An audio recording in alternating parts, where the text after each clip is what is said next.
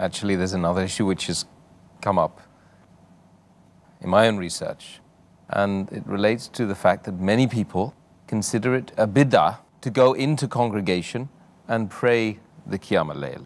And this started in the Khalifate of Umar radiallahu anhu, may Allah be pleased with him. Could you comment on this? People have a misconception that Hazrat Umar, may Allah be pleased with him, he was the one who started this congregation Salah, Qiyamul Layl during Ramadan. It's a misconception. But in fact, it is he who revived the Sunnah of the Prophet.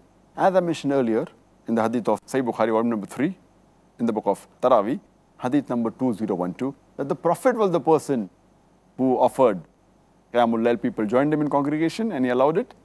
Then later on, next night, the whole mosque was filled. And third night, it was overflowing. And fourth night, it didn't come out purposely. From this hadith, we come to know that it was the Prophet who started this, and Sunnah of the Prophet. But at the time of Hazrat Abu Bakr, may Allah be pleased with him, there were hardly any people who prayed that. Even in the starting of the caliphate of Hazrat Umar, it was the same thing, may Allah be pleased with him. It's further mentioned in the hadith of Sahih Bukhari, volume number 3, in the book of Taraweeh, hadith number 2010. The Sahaba says that he was walking along with Hazrat Umar, one of the mosques, may Allah be pleased with him, and he finds that people were praying individually. And some people were praying in a small group. So Hazrat Umar, may Allah be pleased with him, he gathered all the people and he said, let's make one Jama'ah.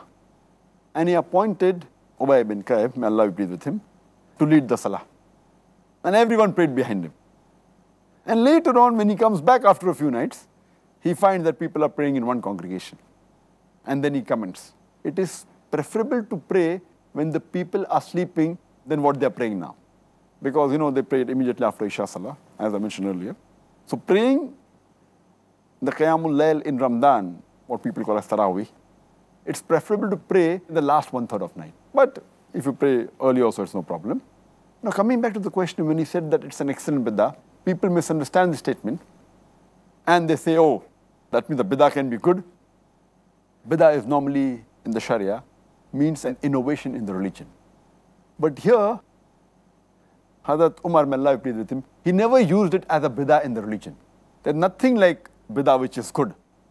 Because it's mentioned in the hadith of Sahih Muslim, volume number 1, hadith number 1885, that all innovations in the religion are wrong and they lead to error.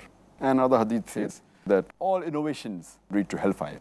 So all innovations are wrong. Now, based on this hadith, when Umar, may Allah be pleased with him, said that it's an excellent bid'ah, so people normally say that bid'ah can be good and can be bad, good bid'ah is allowed. So what he really meant here was bid'ah in the linguistic term, not bid'ah in the religion.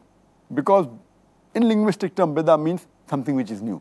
So at that time, people did not pray in one congregation.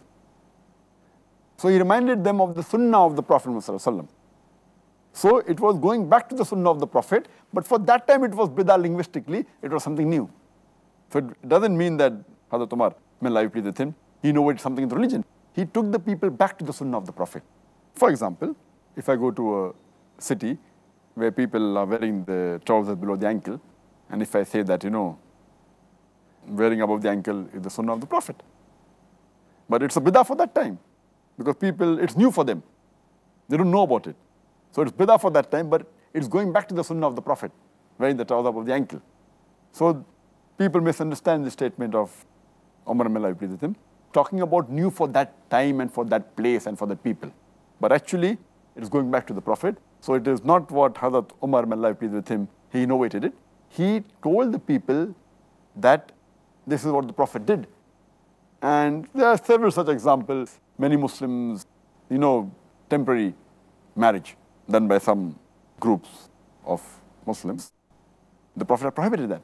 Hazrat Umar, may Allah be pleased with him, he knew about it. So during the 7th Hijri of Tabuk, he said it is wrong. So people think he imposed it. But he knew the Prophet said it was haram, the temporary marriage. It's called as muta.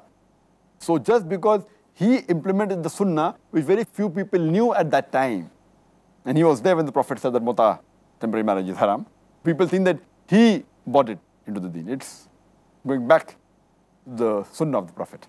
Hope that